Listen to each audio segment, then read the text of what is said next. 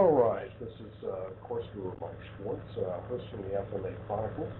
Welcoming today Guru Mark Wiley, author and screamador extraordinaire. How do you do, Guru Mark? I'm doing great, Mike. Thank you. Excellent, excellent. So I'd like to talk to you a little bit today. First of all, by starting out with a little bit about your history of yourself and in particular, what drew you into the martial arts in general? What got me into martial arts? Getting picked on as a kid. Being shorter. Even now I'm only 5'6", and height. And so got picked on and beat up in the Cub Scouts. And my mother was kind enough to enroll me in the 4th grade in a Taekwondo school. That started me off, and then wrestling at the YMCA, and then just from there it went on to training around the world. And through the Taekwondo and through wrestling, were you a tournament competitor, and were you someone with some influence at that time? No influence really. I did train for the Junior Olympics when they first came out, and I was not able to make that. I did compete in a number of open tournaments and won some trophies like everyone else in those. Received my first dan, I guess, in 1982, I think, in that style from the WTF, and had gone through all the school, the different schools with the different Korean teachers out here, changed from the ITF to the WTF, and the different forms, the Palge and the Taekuk and the Wonhyo forms, and we had to keep changing those and relearning them. I'm very familiar with that as well. My background is actually started with the Mudokwan of Taekwondo, Hapkido, and Judo. And right. So I'm very familiar with switching. So I was Munmukwan and Hapkido, and then we also got Kuksul came in a little bit later, and then Olympic, regular traditional Taekwondo into Olympic style with the shorter stances and the arc kicks and the chest protectors and headsets all came out at, toward the end, and I just jumped out and jumped into Arnis and Eskrima and Wing Chun and all kinds of things in the mid 80s. And what came after the Taekwondo? Was it Arnis? All at the same time. It was modern Arnis with Remy Presas and one of his top students out here on the East Coast named Joe Bridenstine. And I was doing going away to summer camps for Kali, JKD, type things. Danny Nassano, Paul Vunak, Graciela Casillas, Tim Tackett, the whole group there. Sure. Francis Fong. Did that for about 6 years of kind of seminar training, private training, and got Serrata, modern Arnis, I don't know what else there. And then got full time into Serrata. Concurrently, there.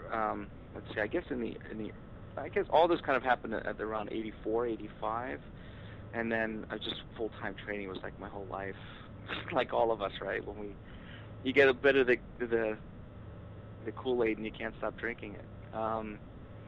And then I was fortunate to have 2 teachers who lived here. I'm in Philadelphia, and Filipino masters who retired here. One from Pampanga, Onofre Escorpizo, is a Cinco-Terro master, and I studied with him for a few years before he passed away. And Herminio Binas from Negros Occidental, and I was with him for about 7 or 8 years before he passed away.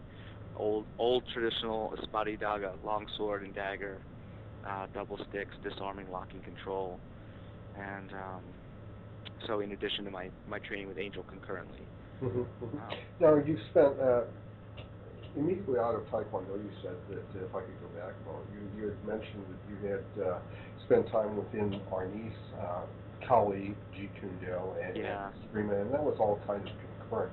Was there one particular instructor within that group or within that group of artists that was perhaps more influential upon your development than the other, and led you in a particular direction?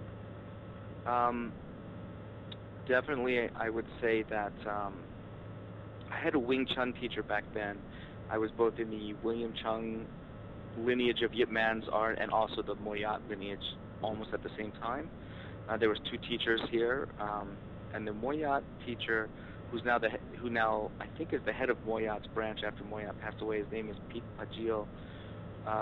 He had an influence on me, even though my time with him was only a year or two, because he brought a lot of Zen and different philosophy into the training, and I was teaching Eskrima a little bit at the time, and I started, I guess, not even more than a little bit, I guess full time, because I had written some articles for Black Belt magazine. The first two were about Angel Kabbalist in 1990, 91, and then I did a Wing Chun article for Black Belt back then, and I was complaining to my Wing Chun teacher at the time, Pete, and saying, how disappointed I was my students weren't training hard enough and they can't make time for class and all these things, and he just said, why are you worried about them? Their Kung Fu is not your Kung Fu. You make time for your Kung Fu, they don't make time for their Kung Fu. Your development is not their development, so why does it bother you? Just be a guide and teach to the best of your ability and promote the way that you want to promote, and for the ones who want to follow that 100%, they will do that, and the ones that are happy with 20% are still happy with 20%, and that's their martial art life. Mm-hmm. And don't impose my own on them. And just that idea of not trying to force everyone to be as over the top and not crazy about martial arts like I was, and still am. That it was okay to just come to class twice a week or once a week or now and then, or train for a hobby, or to like the cultural aspect more than the combative aspect. And that was a good lesson learned early on. Did you spend back to the Arnis and the Filipino systems? Yeah. Did you spend more time with Remy Presos than any other instructor? No. No, not nearly. In regards to seminar and so forth? I probably did 10 seminars with Remy and two or three summer camps, and maybe 3 or 4 private training sessions, and then we just kind of hung out when he was around, because I was really kind of aligned with Angel so strongly that I preferred the Serrato over the modern Arnis. So my interest in that, all the different Arnis styles, they have the same techniques basically, right? Inside, outside, block, cross, block, whatever. But it's the method behind it, the style, the mechanics, the flavor, And do you like chicken marsala or do you like chicken parmesan? It's all chicken, right? Right. But the flavor is different, and I preferred the flavor of Serrata, and I preferred my relationship with Angel. Mine with Remy was very good, but we were more like he was an older brother rather than a teacher to me, although he was a teacher in the beginning, So were you studying modern Arnis and Serrata Eskrima at the same time then? Is that? Yeah, I was overlapping with everything. So modern Arnis started probably a year or two before Serrata, because it was local here and Serrata wasn't. There was no Serrata on the East Coast. It was like West Coast, Chicago, and I think that was it. So. And what was your first exposure to Serrata Eskrima? My first introduction was through a gentleman named Alan McLucky, who was a student of Mikey and I, and who had also trained with Jimmy Tacosa, and he had done some seminars with Angel. I think maybe even some private training. And he was teaching at the Dagerberg Academy in Chicago.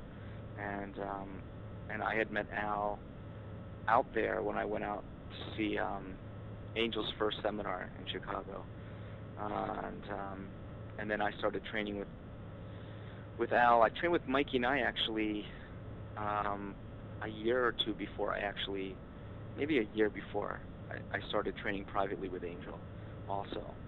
I took some seminars with Mike's and did some private time with him. And I was just fortunate that Angel, I feel fortunate that Angel actually invited me into his art, into his life, took me under his wing.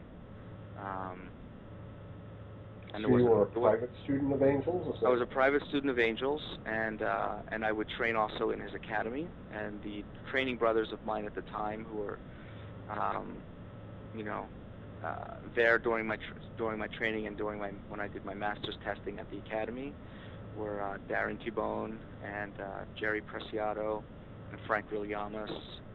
I think who else was around a lot then? Those were the three main guys who were there in class when I was there training as well, and I did a lot of training in Angel's living room. It's funny, I'm connected with his children on, you know, and his widow on Facebook, and his daughter was in diapers when I was training, and now she's like, I remember when you were there, and she's a mother now, so time flies. Is that Mary Jo? Mary Jo, yeah. Yep, Mary Jo. And I have pictures of Jelmar and his angel son, Jelmar, in his diapers holding my sticks running around the living room, you know. And I look at the old video footage of some of my private training back then, and it's like, wow, did I really look like that?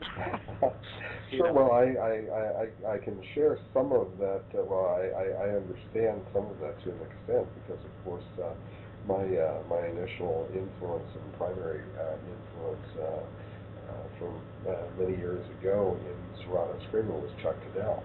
Chuck, sure. Yeah, and so Chuck, of course, has shown me pictures, and I've got pictures of him on my blog and so forth, when he was in the living room and little Jelmar was sitting with with Grandmaster Angel at that time, and you could, you know, of course, Chuck had his nice curly fro going. Right. Chuck and I met in Chicago at one of Angel's seminars, and we befriended each other then, back in the '80s, and yeah, he had that fro, you know. I used to have hair, not as much as him, but now, boy, it's gone, you know. Right. Well, that was the '80s. That was the '80s, yeah. So, you know, and of the other Filipinos, you had asked me about inspiration and so forth. You know, I have to tell you that really one of my biggest inspirations, and this would be probably a shock to some people, in the Filipino arts is Dan Inosanto. Of course, you would say, why not? But most people don't associate me and Dan. I'm a huge admirer of his, and I was able to train with him in some seminars and have, you know, share some meals with him after seminars in the '80s, and attended a 2-week summer camp. But since then till now, we haven't really communicated, and I haven't been able to interview him, to include him more in my projects.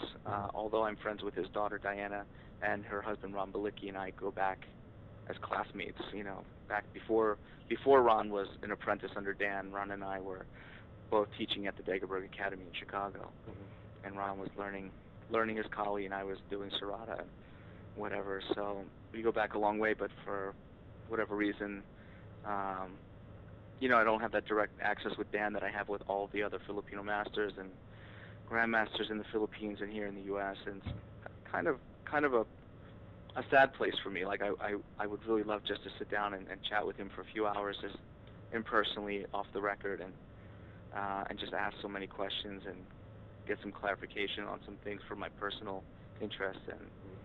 But he's got, you know, his students and so forth are really protect him. So, you know, then they get mad when they say, well, how come you don't include Dan in your book? Well, he's got to say yes, you know. So. Exactly. But he was a huge influence on me back in the beginning of my training, and I still admire him now. Angel Caballos was a very big influence on me. Little man, skinny, what a fighting spirit did he have? Wow, my goodness. And he was so meticulous in his teaching, especially with me. I'm not sure how he was with other people outside of the class, which is kind of informal, you know. But in the private training, I'm sure Chuck can corroborate, and Anthony Davis and other people who train with him privately, that it was down to the detail of the minutia of the movement. Which I remembered learning inside block against angle 6, and him having me do the repetition for an hour and a half while he fed me angle 6 for an hour and a half at slow motion until I got the timing and the positioning exactly 100% perfect, and I could repeat it again and again and again without messing it up. And it was like an hour and a half of angle 6. I don't even want to give angle 6 for an hour and a half. Let alone watch somebody else's bad eskrima while I'm doing it, right? Sure. But he's just like, I want you to be perfect. And he used to tell me, anybody can play piano fast, but if you have to play it slow to hit the note for the correct amount of speed without slurring it, and your technique will be perfect. And it was like, over and over and over. And he said, if you can do it slow, where you're not speeding up to be faster than me, but we're both moving slow. And if you can get the cadence right, he didn't say cadence, but basically that's what he means. Sure.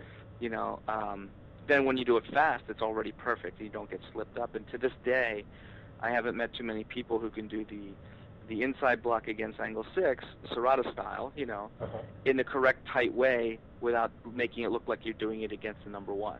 Right. You know, which is what Angel didn't want me to do. I don't know what he wanted for other people. So, you know, that kind of detail, and the punch block on angle 9, turn the wrist first and then drop down on the knee. Don't turn the hand while you're dropping, because then the timing is off and your shin can get hit. And all these details that I see a lot of people not putting in place. Either they didn't get it or they forgot, or he didn't spend the time, or he taught them differently. Who knows, you know. Right. But that kind of attention to detail stuck with me till this day. So my studies in anatomy and physiology and so forth later in life, you know, through my doctorates, is informed all of that, and using Angel's lesson as kind of a jumping off point for integrating that kind of more technical information into the art. What brought you to what brought you into the writing portion of your career? What was the signifying moment that made you say, I want to write about martial arts, or I want to acknowledge this individual or this individual in script? Right. When I was sitting in Angel's house after training, and one of his other students had called while I was there. I don't care to share the name. And then Angel hung up and said, you know, this guy keeps bugging me to write a book, and everybody keeps asking me to write a book. He said, I don't want them to write a book, because that means I have to give them my art. So he said, Mark, I want you to write a book, and I want you to write 6 of them. And we sat in his kitchen and outlined 6 books on serrata. And I said, but Manong, I don't know how to write. I've never done it. I mean, you know, you have to in high school, you know, whatever. But I don't know. I never even wrote a magazine article, ever. Like, I can't even get through my what did I do for summer vacation paper on the first day of school. You know what I mean? Where does the comma go? What's a noun? I don't know. And he said, no, you can do it, and I want you to write it, and here's the outline. And I remember Frank Williamas came over and was there when we were talking about it. And Angel said, okay, here's volume 1, volume 2, volume 3, 4, 5, 6, and this is what we're going to do. And I said, okay, let me just try and start with an article, you know, and as I get, so, you know, let me interview you for your history and your background, and when I get that together, I'll write an article. And I sent that off to Black Belt Magazine, and Jim Coleman, who was the editor at the time, sent me a letter and said, it's almost good enough to publish, but it's not good enough. But it could be good enough. But can you rewrite it, and this is how I'd like you to do it. And so I rewrote it, and they published The Angel Kabbalah Story, was the name of the article. And then the next one was the Serrata Eskrima System of Angel Kabbalah, came out both in 91 or 92. And then those came out while I was writing the first volume, and then Angel wrote the foreword for it, and Baron T-Bone's wife typed it up for him, and then Angel signed it and sent it to me. And then he passed away a couple of months before the book actually came off the publisher's press. And 14 publishers turned down the book, 14. I was so bad at writing. I sent it to North Atlantic Press in Berkeley, California, and I got a little postcard back from the publisher, and he told me, he said, no offense, Mr. Wiley, but you're no writer, and we started out as a literary press. I still have it. And then I got rejected at O'Hara and Unique, you know, and finally Tuttle Publishing picked it up. A year and a half later, after I was so convinced that I needed to write this book for Angel, because I felt honored that he had asked me, and I had no writing experience. There's no reason he should have asked me, other than maybe trust. I don't know, whatever you feel. And And I spent, while I was in my second year of college, and I spent all of the time between my classes in the library reading books on how to write, fiction, nonfiction, poetry, how to edit, how to do publishing, how to do printing, how to clean printing presses, how to go on a promotional tour, and I studied that all my in depth, on my own, like a fanatic. Rewrote the book, and Tuttle Publishing picked it up, and it was originally called Angel Cabalis's Fighting Art, and then they changed the title to Filipino Martial Arts: Cabala Serrata Eskrima, and ended up being their fastest-selling book up to that point, and I think it sold 15,000 copies. And so they signed me to do another book, which I did, called Filipino Martial Culture after that. And then Patrick McCarthy did a book called The Bubishi, The Bible of Karate, and that sold, he got the new record for fastest sales right after mine in the same year. So I only had the title for like a half a year. But anyway, so the answer to the question is Angel Cabalas planted that seed, asked me to do something I'd never done before, took me out of my comfort zone. I forced myself and taught myself how to learn it so I wouldn't let him down. And I actually became a writer as a profession, interestingly, mostly about martial arts in the beginning, and the last 10 years more on health than martial arts. But when you were developing the book, and when you had initially decided you were going to release the book, was it well received within the community? No. The book was well received by everybody. The idea of it, while Angel was alive, everybody was so excited it was coming out, and finally Angel will have a book, and blah blah blah. And he was supposed to, we were supposed to set up a photo session for me to go out to Stockton and shoot pictures of Angel with some different students and myself. And then he passed away, and the publisher had the book ready to go, so I posed for the pictures. But, I was already a master of the art under Angel, so why not? Of course. And even if I wasn't, I could just be an advanced instructor. Why not, right? Sure. Also as the author. So, because it came out after he passed away and his pictures weren't there doing the techniques, some people, everybody was jockeying except for me. Not everybody, I'm sorry to use such strong language, but a lot of the Serrata students of Angel were jockeying for position. Who's the head? Who's the grandmaster? Who's going to follow who? It was horrible. Somebody stole his school sign at his funeral. Somebody who took other people's, pictures that they were taking and took the film from them. And then the art just split it off, and everybody started their own little groups. So it was very confrontational at that time. Very confrontational, yeah. Just like Wing Chun with Yip Man, and Lung Ting and Moyat and William Chung and Hawkins and Wang Chung Lung, and they all split out to be the grandmaster after. But you all had the same teacher. Have a council of masters. That's better.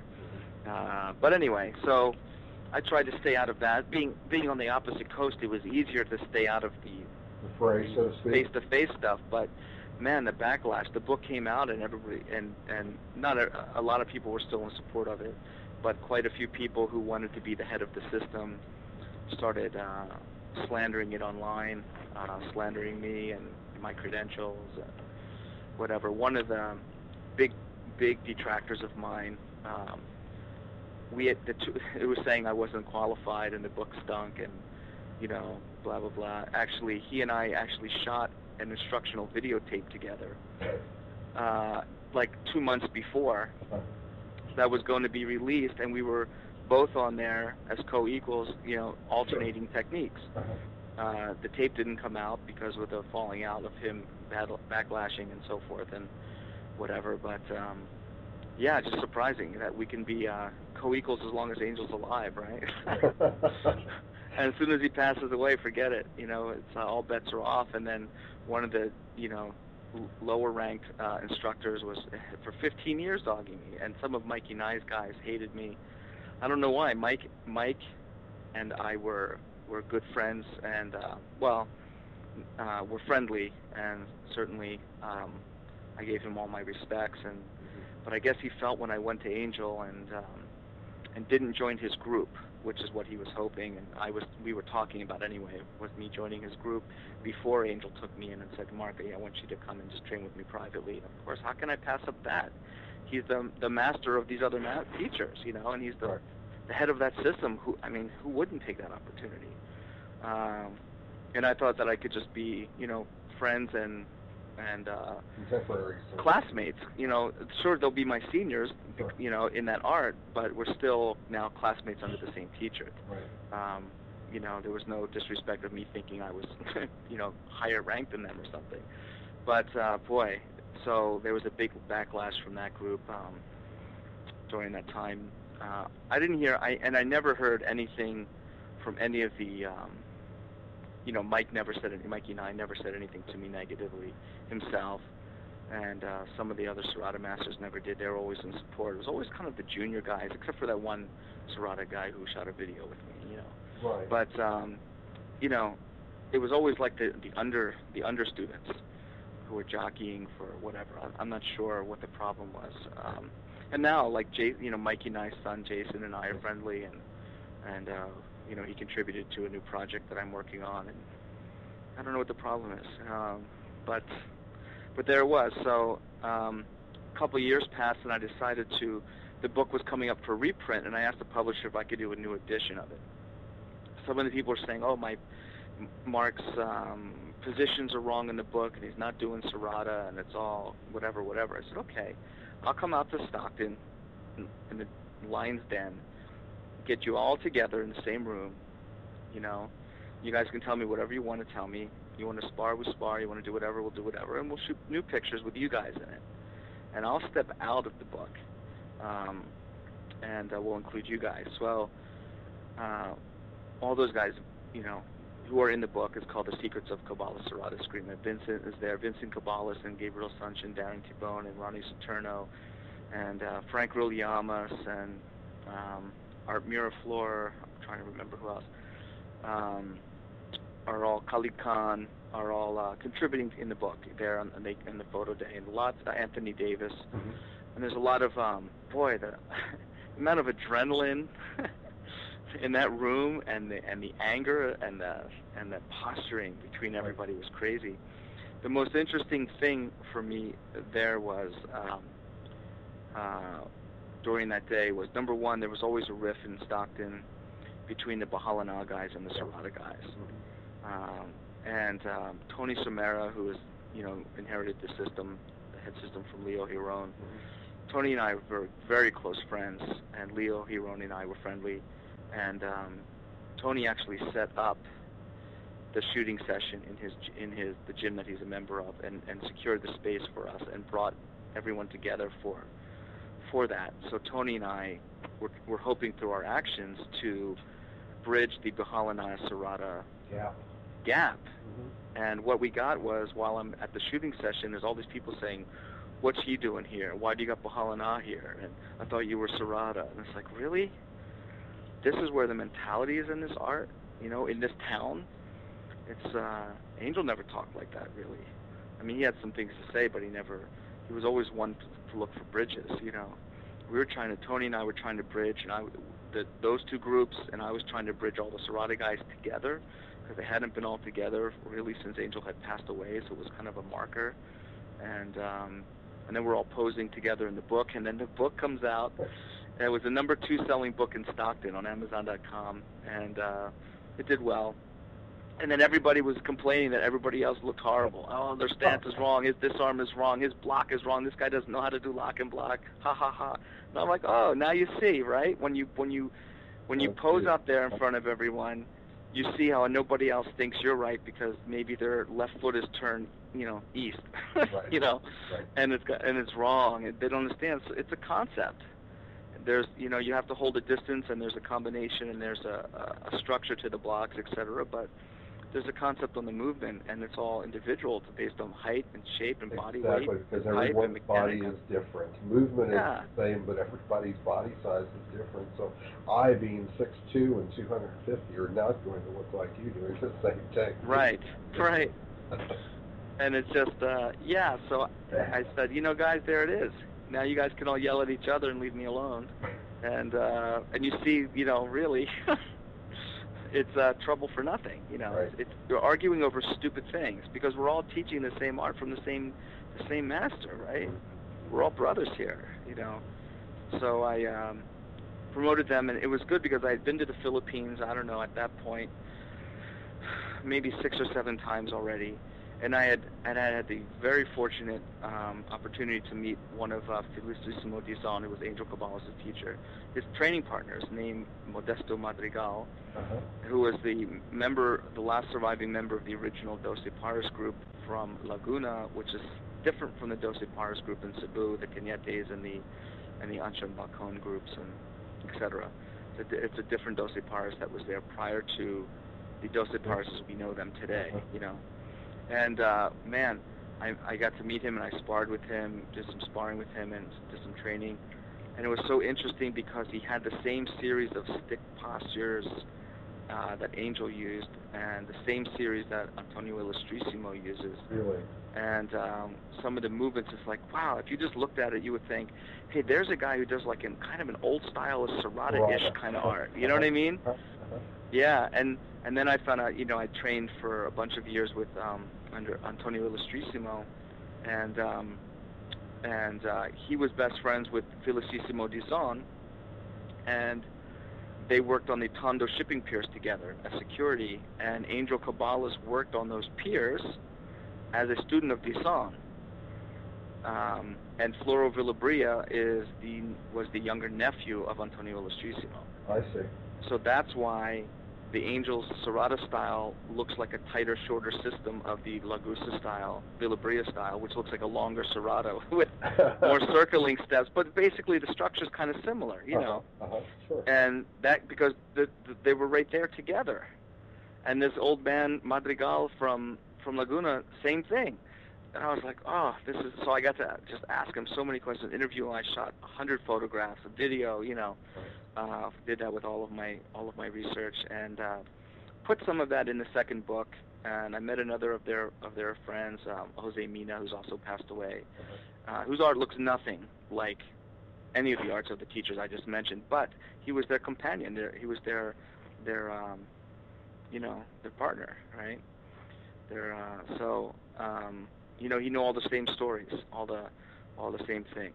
Same running brother, so to speak. Yeah, you know, we do different art, but we hang out, we run, we spar, we do this and that, and yeah, and I went up and down the Philippines, spent time in Mindanao, Visayas, Luzon, meeting and training with all these different teachers and grandmasters. So many of them have passed away. It's such a fortunate time when I was there to capture them on film and in pictures and interview them and put them in my book. So I brought some of that back into the Serrata book in the second Serrata book. Some of the history that I was able to get in the Philippines to add to what Angel would say, because, you know, what he remembered and what he knew, and to kind of fill that out a little bit. So and that's fascinating. I mean, that is simply fascinating. Back to Stockton and back to the event or the photo shoot that you had done that Grandmaster Tony Samara had set up for you, and back to that rift between Baha'u'llah and Serrata, Stockton. What's your relationship with Dentoy Revoir? I don't know that there.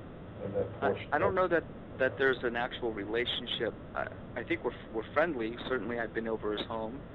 I've had a barbecue at his home. I have a picture with me and him and Tony Samara in his living room.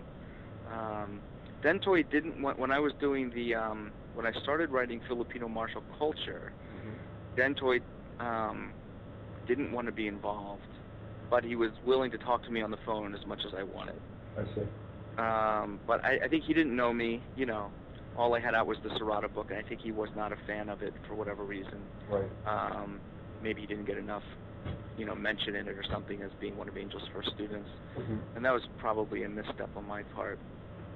But young and inexperienced at writing, Sure. So I did mention him, and I think I put his picture in the second book, and also Jimmy DeCosta and some of the other old people, Mikey and I got them into the second book, Serrata book. So are there two separate entities then within Baha'u'llah, the part that Tony Samara represents? There is now. Right.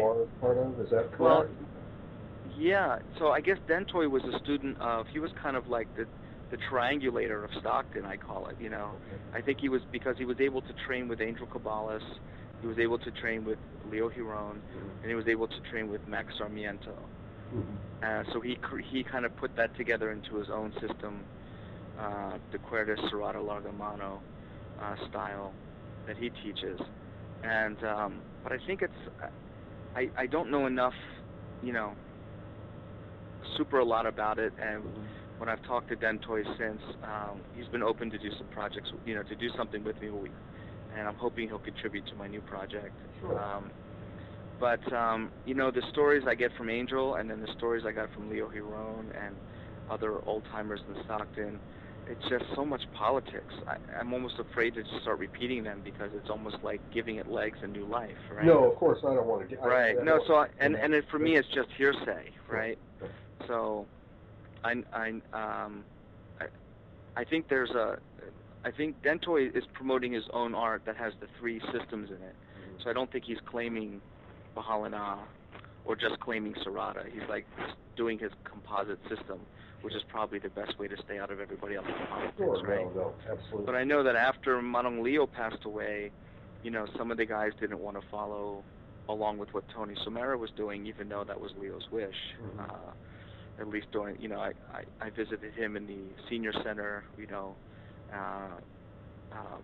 and worked on I helped publish his book on his Hirona system that came out, and but I guess you have different tigers in one cave, right? Different masters of the art when the head guy's gone and everybody wants to breathe, and they have the right to want to teach the way they want to teach or do what they want to do, but you don't have to be mad at each other to do it. Of course. You can just say, I'm going to have my club here and you have yours there, and we're all good. But martial arts being what it is. Now, of course, and back to the Serrata family, as it were. Did you have a relationship at all or training with Max Sarmiento? Or no, I didn't. No. What do you feel that his influence upon the art of Serrata was? And how do you think that changed what was presented as it progressed?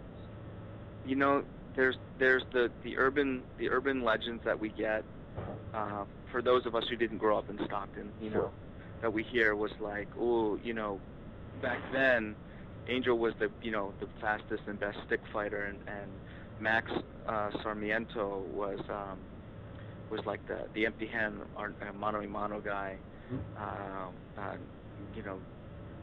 who could doing the empty hand stuff and whatever. But so then I go out and Angel tells me, Max didn't really know any martial arts. He was just a street fighter, and he was Filipino, and certain other Filipino people who wrote about the art in the 70s and 80s would say that he was Philippine empty hand because they're looking for something, to identify something. But it doesn't mean that Max wasn't teaching it, because later I see old black and white footage of Max doing techniques, right? So you could say, okay, it was Angel grinding his axe, or did Max just pick up something from translating stick to empty hand because Angel said Max was his student?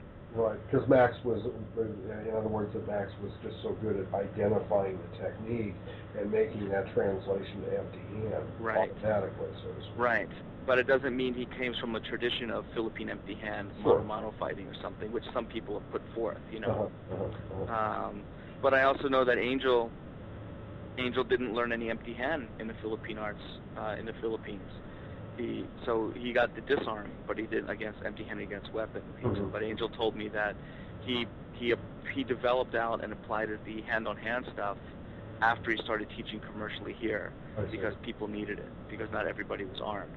You couldn't walk around with your bolo He learned because he was working on the shipping pier, and he needed to have he had his bolo, which is why his baton, which is why the Serrata stick is shorter, because Angel didn't learn it as a standard size stick art. He learned it on the shorter thing while at work, while on the docks with Dizon. But Dizon used a regular size stick.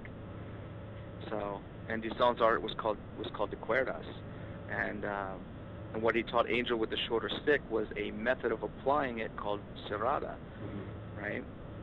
So they say, what I got from the Philippines when I was there was that, Angel mastered the art of Serrata, but the art was two. There's Serrata and Abierta, and he didn't get the Abierta techniques because he wasn't using the longer stick and using the wider movements. And abierta meaning for those? Abierta is an open guard, I see. rather than that closed serrata where the one arm is crossed across your body. It's almost up like a boxing stance, like the Illustrissimo people stand, or a boxer with a sword sticking straight up, you know.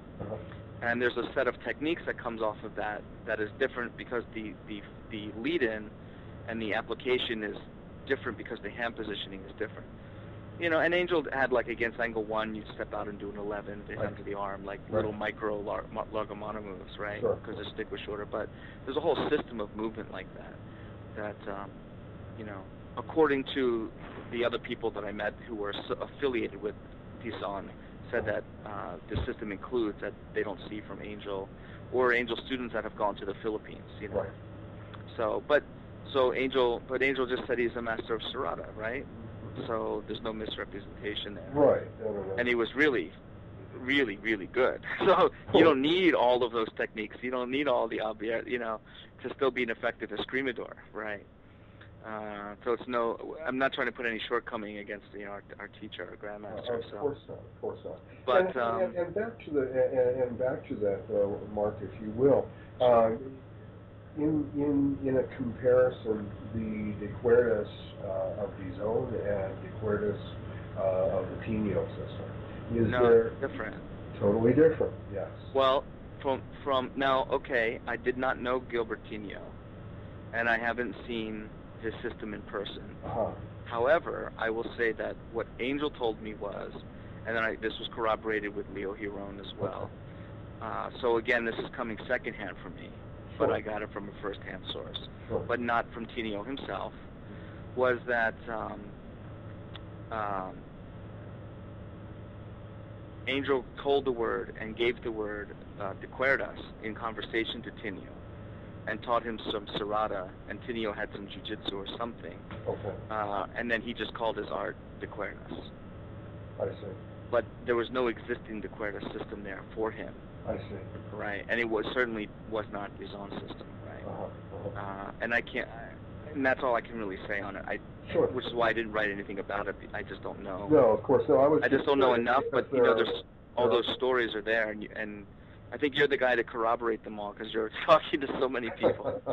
You know. Well, I hope so, and that's part of the interview process because there's so much knowledge to be had, and not everything can fit into a magazine article, and certainly not everything can be fit into a book necessarily. No, certainly not. After the edit, of course, as you and I both know.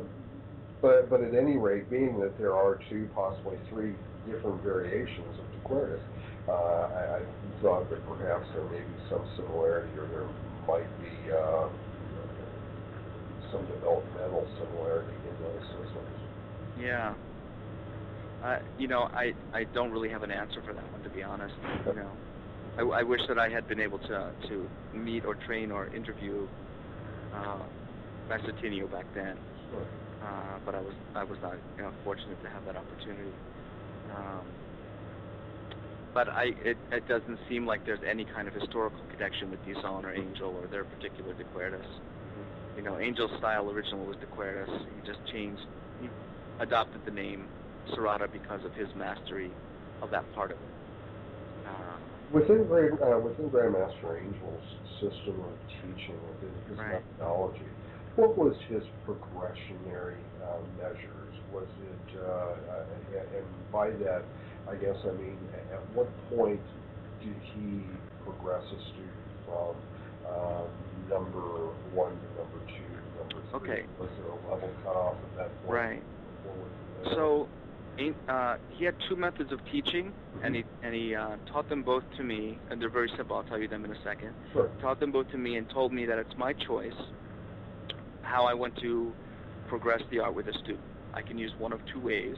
Of course, you know, I can use any way you want, but he was propagating 2 different tracks of instruction. One is that you would teach 3 defenses against each angle. So 3 against angle 1, inside block, I don't know, umbrella block, outside block, okay? 3 against angle 2, 3, 4, 5.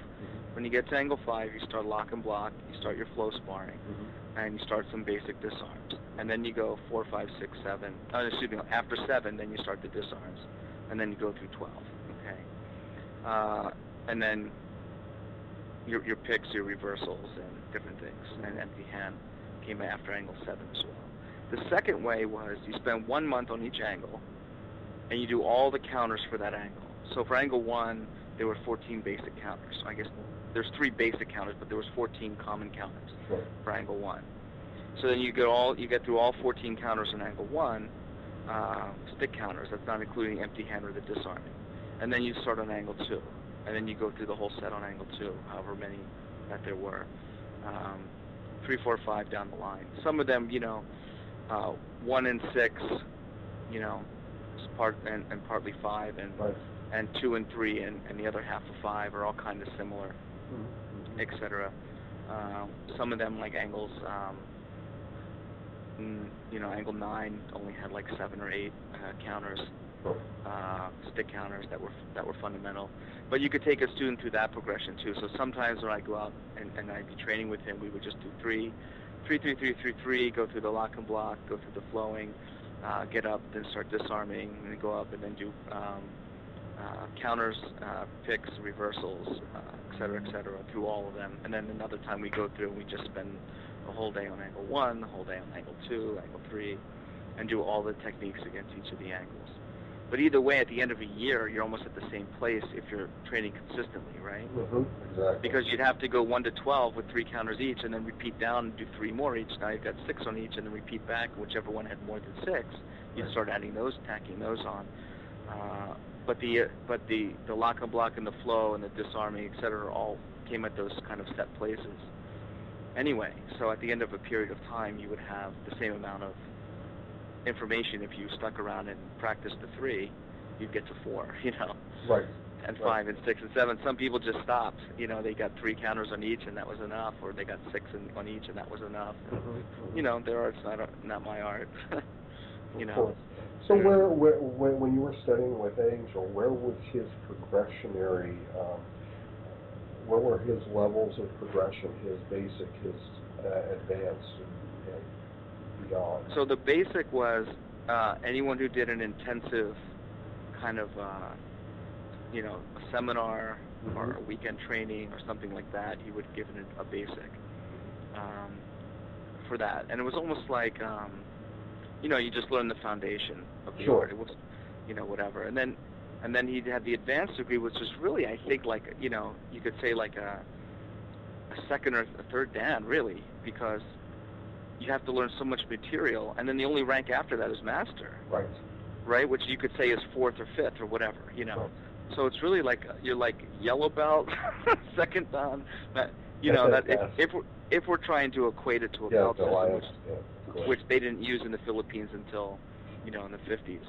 So it's kind of strange, and a lot of people didn't think there was a difference between advanced and master's degree training.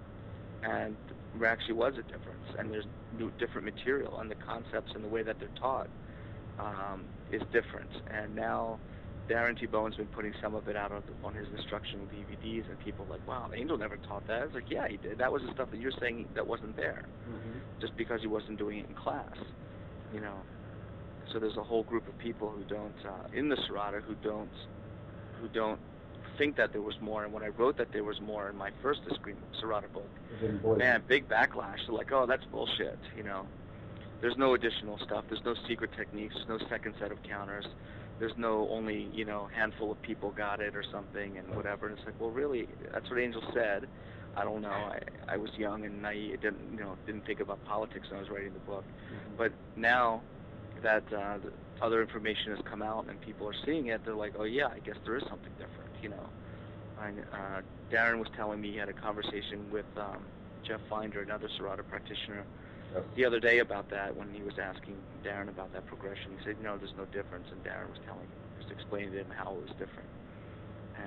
And then Darren put some of it out on his 3rd DVD, and he just shot 3 more with that material, and it's exactly line for line what I learned with Angel in his living room and at the academy, and what some of us were doing that the other.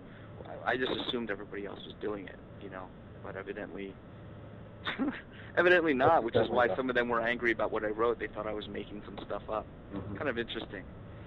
You know, ignorance is, yeah, it's hard to overcome sometimes. It sometimes is, certainly. So, in your recent book or recent books, you're going to be promoting the disarms within the Philippine martial arts. Is that correct? Now, is that the book that you worked on with Mr. Anderson, or was that a different publication? Yeah, that one. Well, what happened was, after Filipino martial culture, I did 2 more Filipino books. One on history of the art, and then another one after that called Filipino Fighting Arts, where there was 25 arts back to back, explained in terms of training progression, fighting skills, and key concepts and strategies that they use with pictures. So it was no history. It was just each art had a sections for how do you train, how do you fight, what are your strategies, and what's your training method, and then technique pictures. So 25 arts were in there. And I thought that's a pretty cool book. Shows a lot of different styles doing a lot of different things. And then I decided after that to write another book on, doing another instructional book. That one was, you know, wasn't really instructional. It was conceptual information to take away and learn about other arts, and then lots of technique pictures, but it wasn't instructional per se. So I actually, Inside Kung Fu came to me and said, you know, we'd like you to do a series of 3 books. And I said, okay. And DVDs to go with them. And I said, okay. So what do you want to do them on? And they said, well, can you do double sticks and espada y daga and disarming? And I said, sure. Yeah, because there's no real kind of, the books that have been out there have been on systems. You know, Remy Presas's book had this 12 strikes and the defenses and some disarms, and the Serrata books, the same thing, you know. And Dan's book, same thing, but there wasn't a book just like on one particular aspect of the art, like just double sticks. Well, Ray Golling's book had come out on Sinawali though, but or espada y daga, or disarming. So I said, okay. So I wrote the disarming book, and I wrote the double stick book, or maybe the espada y daga book, and turned them in just with me doing the techniques and explaining and the concepts and the principles, theories and strategies. There's a lot of conceptual information in the book. And then Inside Kung Fu ended up closing down, and Unique Publications was kind of in a holding pattern, and then they closed down also, the book publishing arm. So the book just sat from 2008, 2006 until 2009 in kind of a limbo. And I hadn't flown out to shoot the photos for the book in the studio because they didn't know what was happening with the magazine and everything. So 2009 comes along, and the editor, Dave Cater of Inside Kung Fu, said, we know we need the pictures. We're going to go ahead and push through. And I said, okay. And I was talking to Dan Anderson on the phone, and Dan said, hey, can I come out and we'll do the pictures? I said, oh, I don't have a photographer, and I got to set up a thing, and my head wasn't in it at that point. So many years had passed. And Dan said, hey, I have this high-speed digital camera. Oh no, I had shot the pictures twice, and they came out horribly because the photographer got like art, from the knee to way above the head, and the next shot from like the eyebrow to the toes. Oh my goodness. I think my 6-year-old took the pictures, and I shot the whole series twice. And on the second shoot, my students showed up in the street clothes and forgot to bring, training pants and stuff. And I'm like, you know what? So I shot it anyway because they were bugging me for the pictures. Of course, I owed them the pictures. Sure. So I shot the whole set twice, like 600 photos twice. And sent it in, and didn't send them in because I was so upset about it. And I was telling this to Dan Anderson, and Dan said, look, I have a high-speed motor camera that's digital. You can do the whole thing. And I was complaining that I didn't like that you can't see the dynamic of the movement when you're standing there posing frozen, Right. The Eskrima is an alive art. It's not posed, right? And it looks like you're kind of stiff and robot-y looking if you're not moving. And he said, I have this high-speed digital camera, and I'm, can I come out and be in the pictures with you? And we'll just get them done. And I was like, yeah, of course, And so we set up a seminar for Dan at a student of mine's school to pay his airfare to come out, so he wouldn't have to lose money to be in my book. Right. And we shot the whole set in full motion. I just sat there, he'd attack. I said, give me this angle, and I just sit there and blow through all the disarms and motion. And then we had like thousands of digital pictures, Sure. which was great because then you can still find the 10 within that set of 15 or 20 of one technique. Right. That can make a good sequence where you have the kind of the transitional moves. Right. Right. And not just the like, I block and now he's in a neck lock. Like, how do you get the neck lock? Right. And the transition's so important, right? Because it's the most important. If you miss the transition, you miss the entire technique almost. Yes, exactly. And so that was great. And then Dan said, I'm working on another book. Can you post for some of my pictures? And I was like, yeah, I'll attack you, sure. So he shot pictures for a book on principles of Filipino martial arts, and then put a picture of the two of us on the cover of it. I was very honored. And so I got to be able to pose in Dan's book. And then Dan wrote the foreword for the disarming book, and then asked me to write the foreword for his book, which I did while I was in Manila, and emailed it to him. And then are those two books presently out now? Or? His book is out. Dan's book is out, and he's like, I was very prolific for about a 10-year period in martial arts, where I did like 300 articles and 10 books. Sure. But Dan's done like 12 books in like 5 years or something, and he's like a machine. He doesn't stop. I don't know where he gets his energy. It must be that Oregon air, But he's so energetic, and so he's been just pumping these things out. And that book, his Filipino martial art, he's got quite a few. He has one on truncata, the locking techniques. He has a disarming book called Defanging the Snake, which he gave me, and I refused to read it while I was writing mine because I didn't want to copy. Like, Sure. What if he had some really great stuff in there? Exactly. Am I just going to copy and pretend it's mine? And I was like, I don't want to do that. Compliments of Dan Anderson. Yeah, and he said, well, what do you think of the book? I said, I'll let you know when I finish mine. Because I don't want to copy your format. I don't want to talk like you, and I don't want to cover your it's in my head. Let me just write what I want to write. Right. So his book is very good. So he's written a bunch. He self-published them, and you can get them on Amazon or on his website. But unfortunately, they didn't make it to the bookstores yet. So Dan wrote the foreword for mine. I wrote the foreword for his, and he shot the photos and brought his camera, and that was in 2009. And then the publisher closed down completely and said, you can have the book back. We're not going to do it. And it's just been sitting and sitting, and I just left it there. I just left it sitting in a box. And then I decided, I got some energy a couple of months ago and decided to look at it again. I was like, wow, this book sucks, and totally not good enough. Not for me at this point, So I spent, another month, and I added 20 new pages of text, concepts, principles, theories. What are the key points in this? What are the common mistakes? How to avoid them? How do you control range? How do you control gait and position? All things that I just took for granted and didn't really explain in the first round. So I'm really happy. Then I thought, I've got thousands of photographs from my travels to the Philippines and U.S., meeting all these teachers, thousands. And I thought, I wonder if I have any pictures of these masters doing disarms. Sure. It'd be really cool to have a little extra section with 3 or 4 techniques, just as kind of a collector's thing or whatever. Absolutely. And I opened up these big, huge plastic bins I have with these photos, and I started going through them. I'm like, well, there's 4 complete sets of disarms from the Illustrissimo system, and here's a whole bunch from La Punti, and here's Balintawak, and here's Pakiti Tertia, and here's this one, and this one, and this one, and this one. And finally, I stacked them all out, and I counted 75 techniques and 25 different Filipino styles. Oh, my goodness.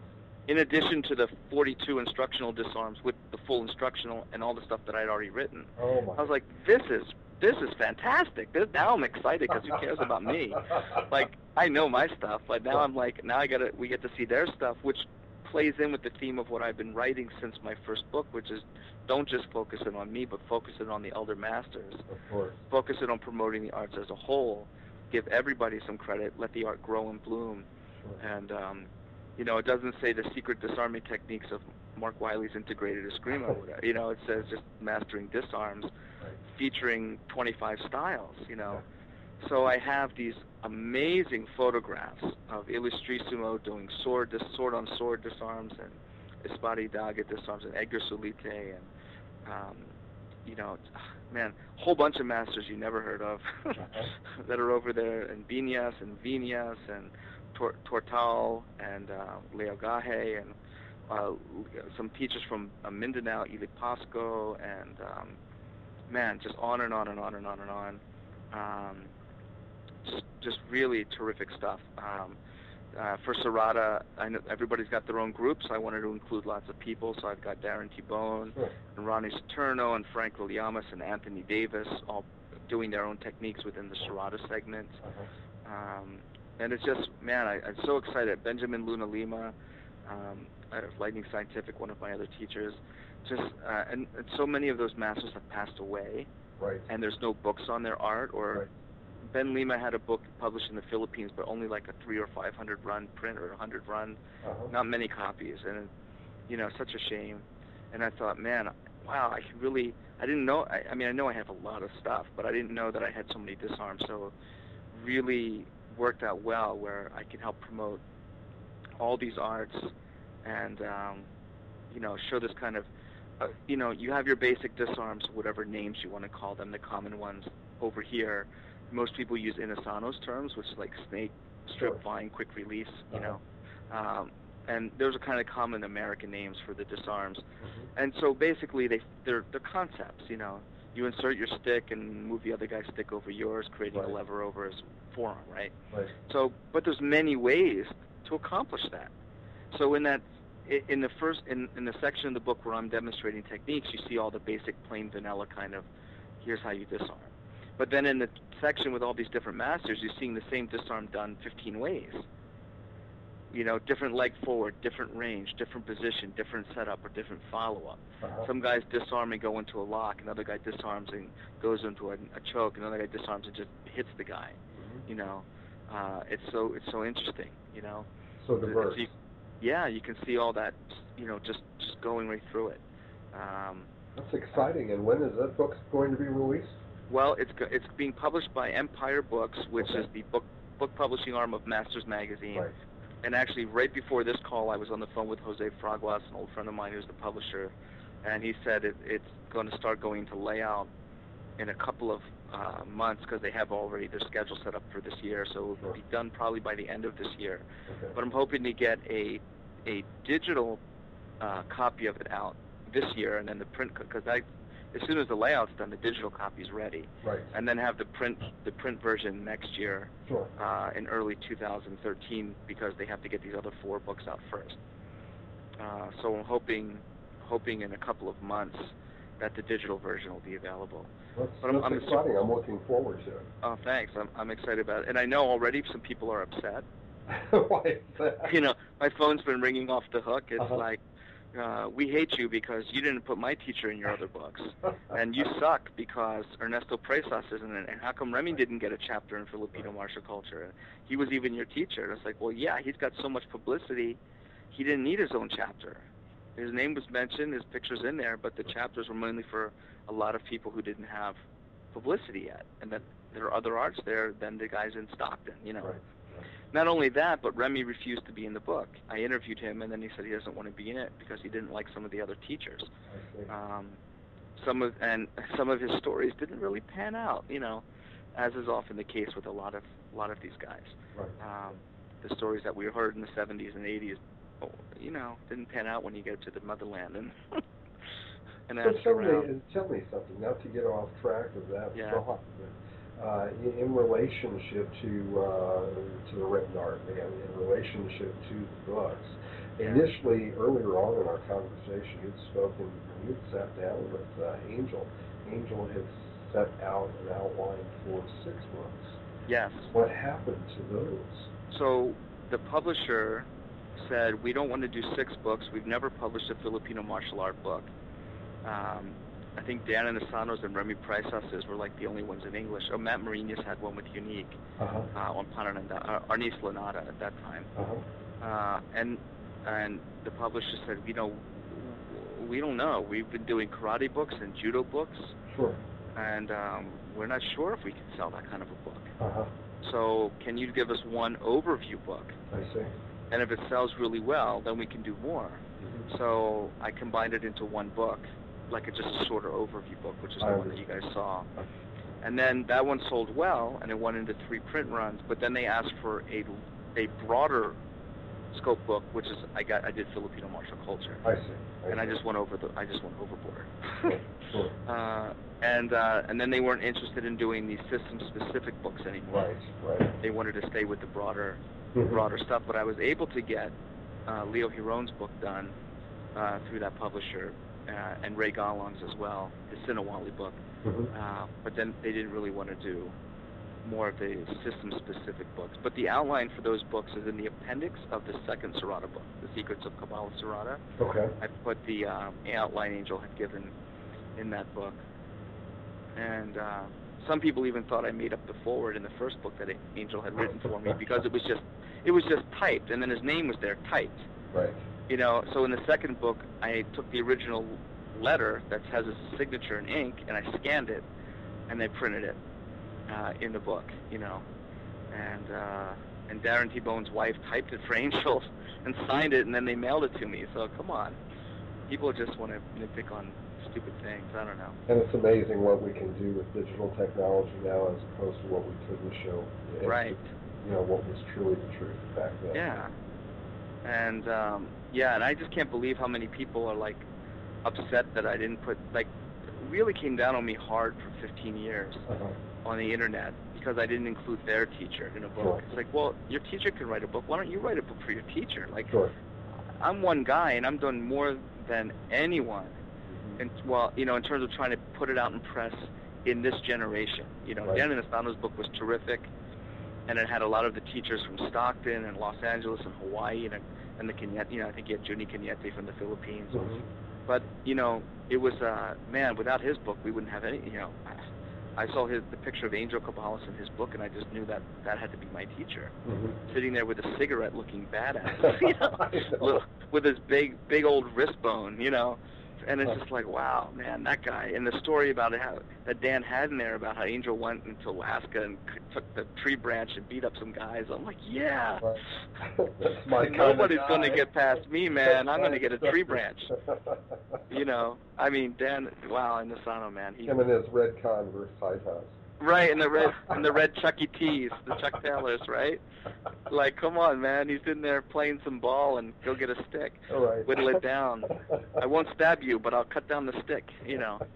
And you're just like, wow, what a fascinating story. And Dan had all these guys in there doing his art, and such, man, it just really touched me at that time, you know, grabbed my spirit. But unfortunately, his book went out of print, and it was really focused locally on those teachers, and I wanted to do more. And I wrote a couple more books featuring lots and lots and lots, dozens of styles and teachers. And people are mad because I didn't get their teacher. Right. I can't do it all. I mean, you know, 25 styles in the last book, 25 in this book. You know, martial culture had 17 masters, biographies of the masters, not just a little vignette of one story, but full biographies, plus history and culture and spirituality. And, you know, they can reach out. All those people who are mad, they can reach out to me and say hello and, hi, we'd like to contribute something. I can't just, every Filipino teacher has his name on his own style. Everyone's a grandmaster. I can't, nowadays, Absolutely. you know. Absolutely. I can't be everywhere. I'm trying my best. And not only that, cut me some slack. I think that folks know you primarily as an author and as an author of martial arts material, however. Right. I mean, you are an acupuncturist, you are an herbalist, I mean, Yes.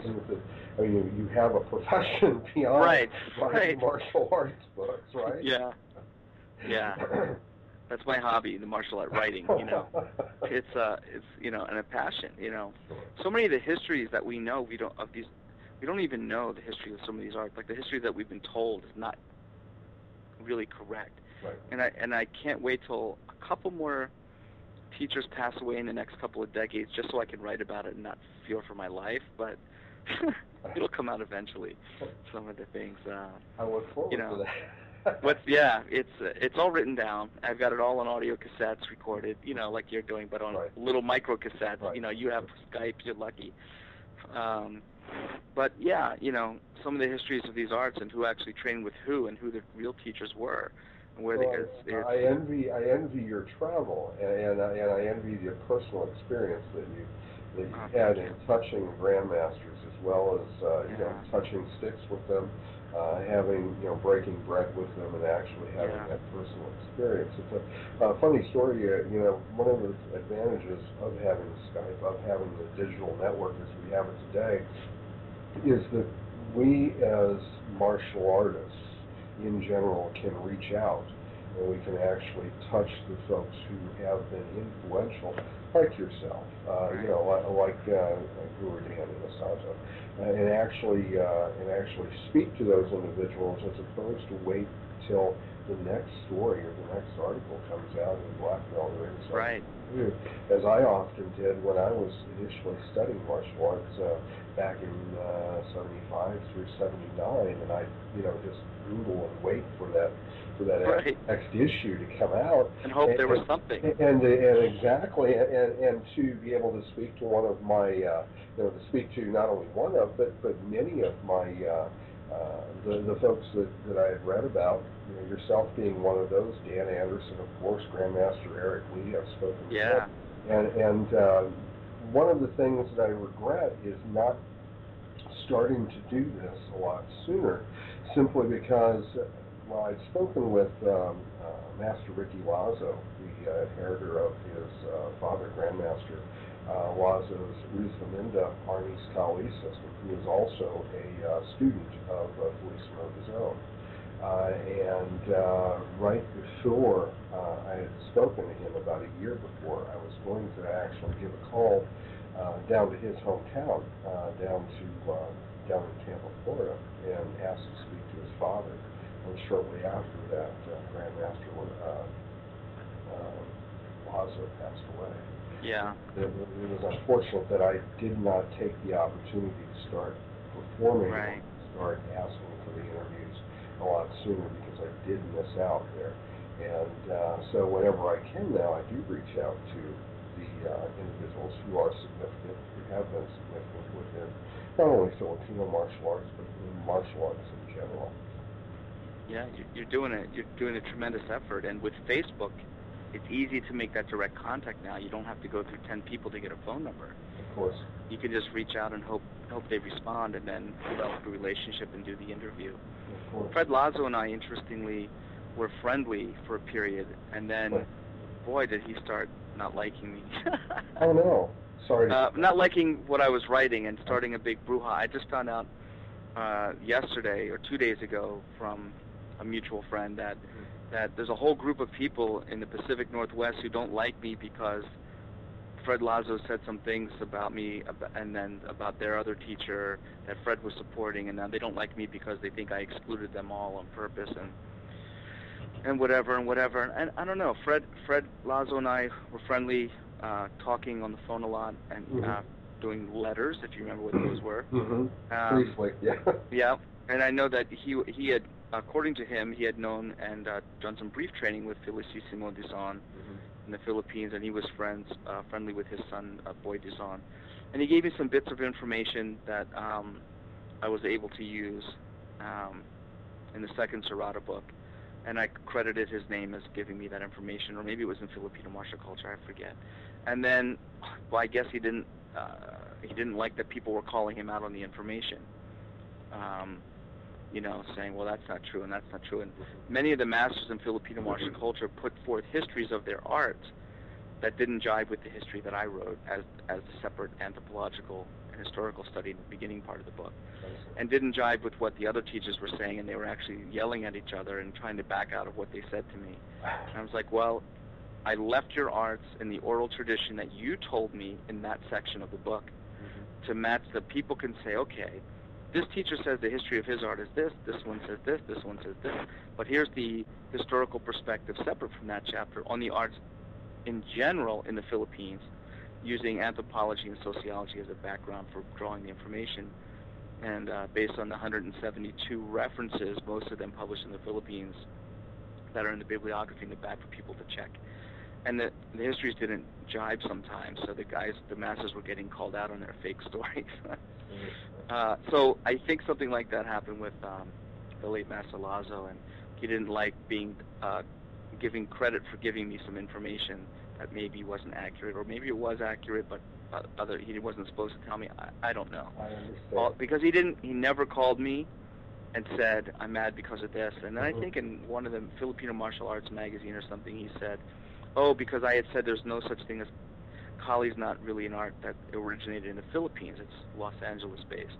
And the whole thing with Kali is tied to being this kind of mother art of the Philippines, and all arts of arnis, eskrima, kabarawan, sikaran, etc., panantukan, all fall under the umbrella of Kali. And that they was taught in these schools in the ancient days called the Botoan, and blah, blah, blah. Well, of course, if you take the whole my teacher said this and my teacher said that out of the equation, and just look at the anthropological and the folklore record in the Philippines, there was no martial arts being taught in these Botoan schools. I mean, and with 73 or something ethno-linguistic groups with different languages in the island, and they're only joined together because Magellan came and said, I claim this many islands that I can see, and call it the Philippines. It wasn't like one united nation. It was a bunch of islands with different ethno-linguistic, or what you call tribal groups, speaking different languages. And all of a sudden became the same. They had different cooking, different music, different religions, different belief systems. There's no way they all had one martial art, though. I mean, the whole idea is crazy. And there's nothing in the literature over there talking about Kali, and nothing at all. It's all over here since the 80s, you know. And a lot of the guys who are teaching Kali, a lot of the older masters who are claiming to teach Kali now used to call it arnis or eskrima in the 70s and early 80s. And their master certificates or grandmaster certificates from the Philippines say eskrima and arnis, and I have Xeroxes of them in my archives. And I, cross-reference. So anyway, so Fred Lazo was complaining that I said this thing isn't true, and then Fred Lazo was saying in this magazine article that just because, so there's a book called Maragtas that came out in the Philippines, which is a translation or an oral, it was written during the Spanish occupation, and then somebody this century in the 40s or something, I'm forgetting the dates off the top of my head, took the oral tradition from Maragtas and wrote it in Spanish or English. I think Spanish, and then we translate it to English, right? So of course we're all looking at whoever was doing research. I have a copy of it here in Spanish and English. At Maragtas you see the Botoan, right, and whatever. But they can't find the original source anywhere from where it came. The anthropologist, the folklorist, the sociologist, it's not in their pantheon of information. It's not in their canon of information. So they dismiss it as folklore and recreated history by certain groups within the Philippines, like Ilocanos, Visayas, that are trying to get a superior position, jockeying for position culturally within the identity of what is a Filipino and what is the Philippines. So taking martial arts out of the picture completely, they're struggling with that document anyway. And there's no original source that they can find, so it's oral tradition handed down, then rewritten, then revised, and then you get somebody throwing martial arts into the picture, and then we derive this, that must be the mother art, and et cetera, et cetera, et cetera, down the line. So, so much, So anyway, so Fred was upset with that, Fred Lazo, and was saying in this article that just because, the original check doesn't exist doesn't mean that there's not a Xerox copy of the check, so therefore I'm wrong. I'm like, well, it's not me. I don't care if there's Kali or not Kali. I was just going to the Philippines to find Kali masters, arnis masters, and eskrima masters and find out what the heck's the difference. Because how come all these guys who are doing Kali and arnis and eskrima, it all looks the same? Like, stylistic things aside, inside block looks like inside block, whether you do an inside block serrata or an inside sweep, or an inside wall defense, or, come on, right? By all an umbrella, it's still... It's an umbrella, right? We all have the same disarms. We're all using angles of attack. I mean, really. And I was so conflicted, like, I can't wait. I'm going to go to Mindanao with the original art. And I found Silat and some Silat teachers who were doing Malaysian or Indonesian Silat, and amongst those communities, and Filipinos who are studying with them, just like, I'm an American who did a Filipino art. They're Filipinos doing a Malay art. But there's no authentic, traditional, indigenous Filipino Silat. It was brought over from the from the peoples of Malaysia. And then there's all kinds of Arnis in Mindanao. I went to the Arnis Association headquarters. The congressman at the time is now Senator Miguel Zubiri. I stayed at his home, and he took me around to meet these people there. Miguel was best man at my wedding also. You know, wow, I'm in Mindanao at an Arnis school. I'm in Mindanao at an FMA Master's house. Right. Where's the Kali? What's Kali? Oh, okay, I know, American Arnis. Okay, you guys are from America. Got it. And then, like, even Illustrissimo, I say, you know, Tatang, how come your art is Kali Illustrissimo? He said, no, it's not Kali Illustrissimo. I said, what is it? He said, if you play with a stick, it's an Ulysses as a stick, right? Right. So he said, I use Ulysses Strissimo, Eskrima. When we play it with a sword, my sword that I like is the Kalis, or the cutlass. Sword, I call it Kalis Illustrissimo. You play it stick, Illustrissimo Eskrima. You play sword, Kalis Illustrissimo. There's no Kali. We're not calling the art Kali. We're describing what we're training with. Sure. Right. And I said, okay. And then there was no one else in the Philippines doing Kali except Leo Gahe. You know, and now there's some psyop groups there, but there weren't at the time that I saw, you know. And you know, Leo and I had a nice hour-and-a-half phone call last night. I called him in Bacolod in Negros Occidental in the Philippines. We chatted for an hour-and-a-half. He sent me photographs for the disarming book. After he told me he doesn't do disarming because they just cut you and kill you, but please take the photographs and use them for me disarming. So I was very honored that he's now my friend, because he had challenged me to a knife fight to the death at a seminar before. Now we're good friends. But because he didn't like that I said there's no Kali, because after all he's the Grandmaster, you know. Sure. So anyway, so Kali, I look at it this way now. I say, yes, of course there's Kali, because that's the name of the art that these guys want to call their art, right? If you want to call it Kali, you can call it Kali. You can call it Kabarawan or Arnis or Eskrima or Kung Fu, or call it Fistway. I don't care. Sure. But the problem I have is when they make the claims that it's the mother art of the Philippines, that all other Filipino arts fall under that umbrella. There's not even even the national language of the Philippines, which is now Tagalog and used to be Spanish. Even the national language is not spoken by all Filipinos. You know, everybody there speaks, I speak Ilocano, Tagalog, and Visayan. You know, because if you go 20 miles, they don't speak Tagalog. They don't speak Visayan. Right. You have to know their dialect if you grow up in that area. You know, and if there's not one language or one cooking system or one religion, how can there be one martial art? One original martial art. It's impossible, because there's not one original ethno-linguistic group that makes up the Filipino. It is impossible that there's just so happens to be one all-encompassing, super highly developed fighting art that has all these elements to it. And it's not there. It's not there. As someone, Mark, and I'm sorry, I didn't mean to get off of that thought. As someone, though, who has come from a similar background, or as you and I have in the Taekwondo, Hapkido, the traditional Korean background, and how the influence, let's say, of moving into a one Korean art of Taekwondo, so that it can be quote-unquote Olympic specific sport art, and how they manipulated those particular systems that were around at that time, whether it be Muay Kwan, Ad Kwan, whatever it may be, into one quote-unquote Olympic qualifying system. In the same way, do you think that the way the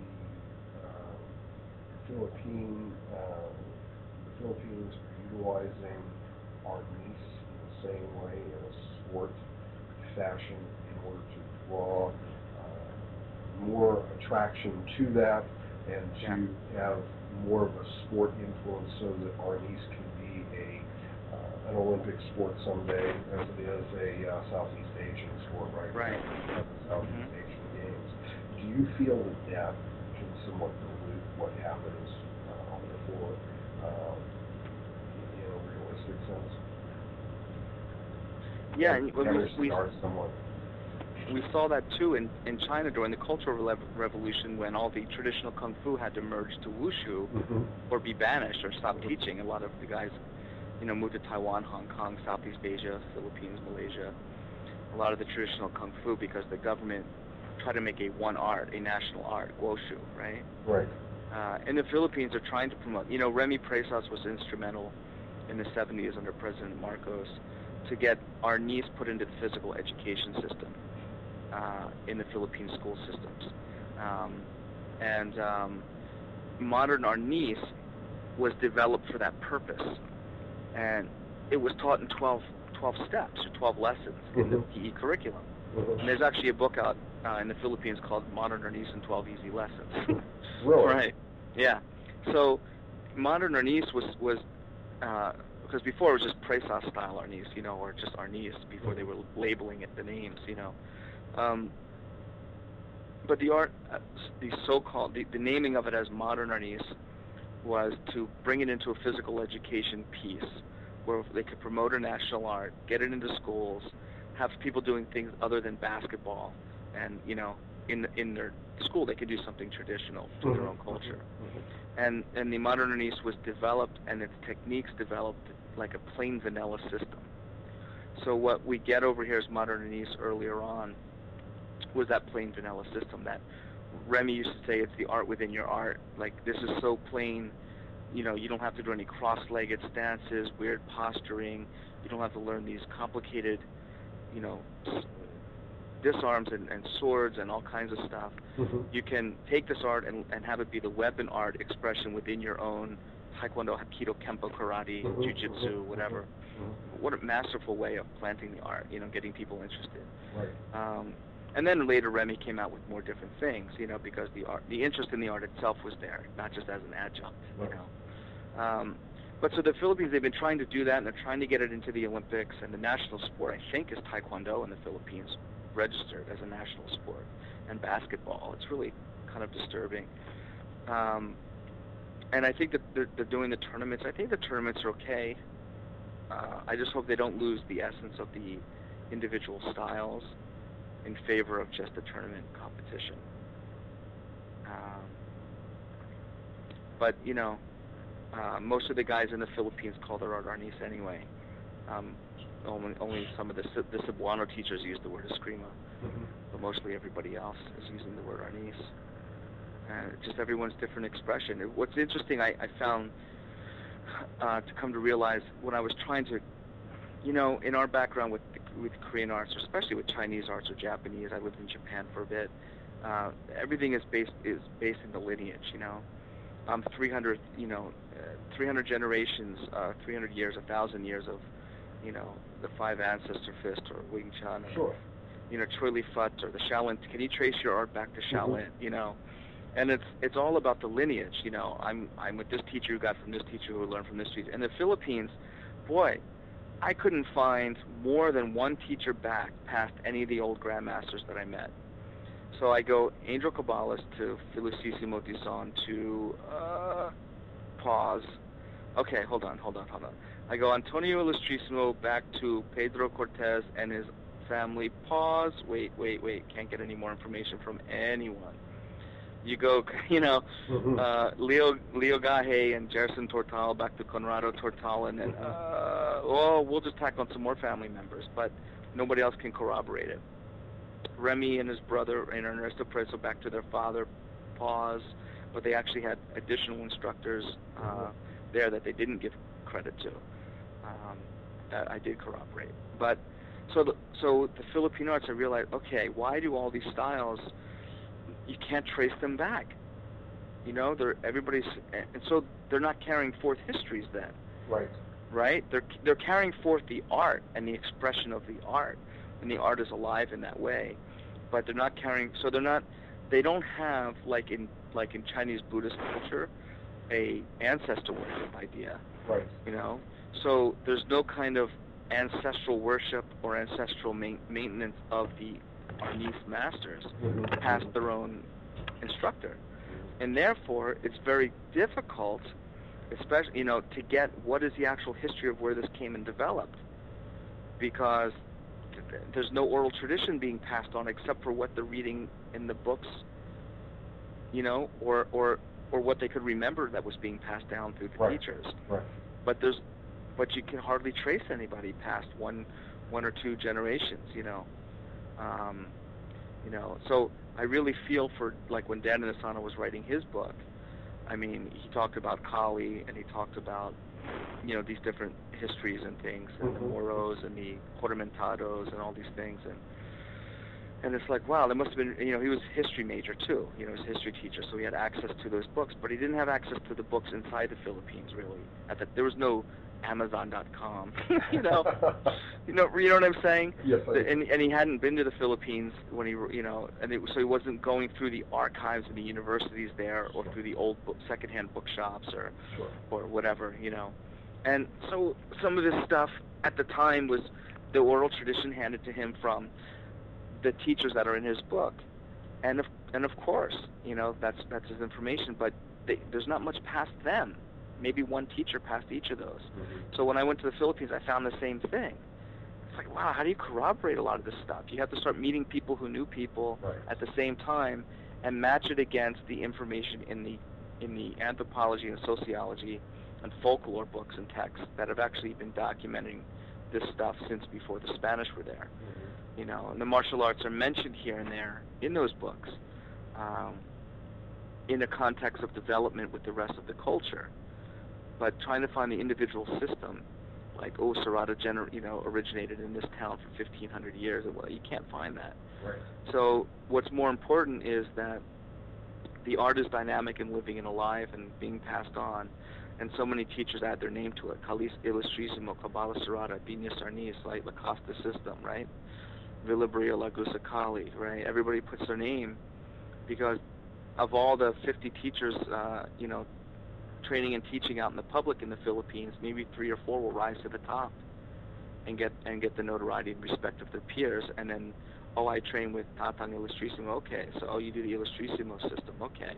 And that's where then the names start coming up and self-generating, you know, lasting, and the other ones just drop off. But now with the internet, everybody can put up their own style and have it documented. Exactly. You know. But you the know, history is, you know. It's interesting in your research, as you were saying, that the history and the historical content as far as it being written goes so far. I have had a similar conversation with someone who had authored a book regarding Siwat, people on Jamindi, I believe the system was, and that was Pendekar William Sanders. Right. And you know, he was describing essentially the same process that he had gone through when he had gone to research the Siwat system that he was researching at the time. So, you know, I can certainly appreciate you know, the effort that it takes to trace that back, but at the same time, when an instructor such as Grandmaster Angel or Grandmaster Illustrísimo may say, well, you know, it's a system, or as I've often heard from Grandmaster Remy Freitas' students in Dan Anderson or Tim Hartman, whoever it was I spoke with, that they would often say, well, you know, he would tell them to make the system their own. Right. And so in doing that, I see that what you mean in keeping the art alive being more important immediately or at that time, as opposed to keeping the historical content or ancestry alive. Right. So to make another parallel with Chinese systems, and this is an important one for me in my own study, because I also am a long, 30-year practitioner of Kung Fu. Sure. And the difference between that and Eskrima Arnis. So in the Kung Fu styles, in the Chinese styles, there's this lineage, right? And this ancestor worship of your lineage. I come from this style of this master of this lineage. Right.